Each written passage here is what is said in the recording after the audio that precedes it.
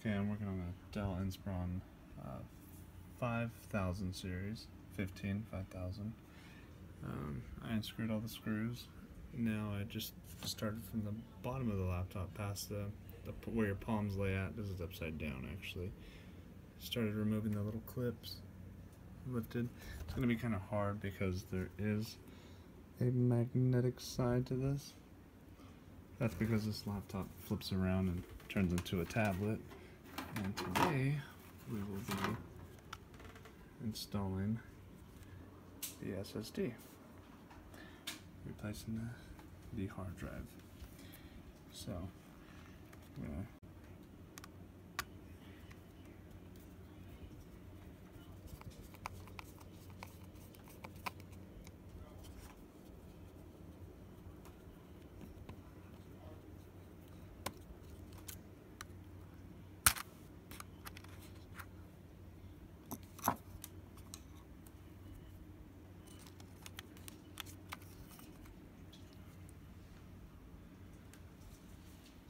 wow, this is really slim.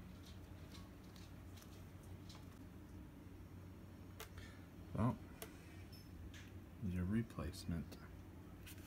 So we just got to put the caddy on the solid state drive itself, flip it over, lock her in. She's good to go. Plug it right in. Just put the caddy back on in place. 2 screws on each side. Lay it down into the existing holes. Plug her back into SATA. Good to go. Well, almost. Just got the solid state drive installed. See what happens on first boot.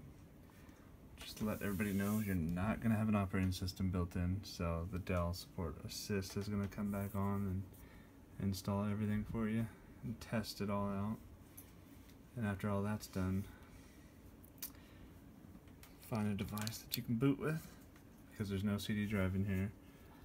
You can actually download Windows 10 off the Microsoft website, and you may be lucky with a digital license key with a trusted platform, and you should be good to go. Thank you. Like it if you like it, dislike it if you hate it. Bye.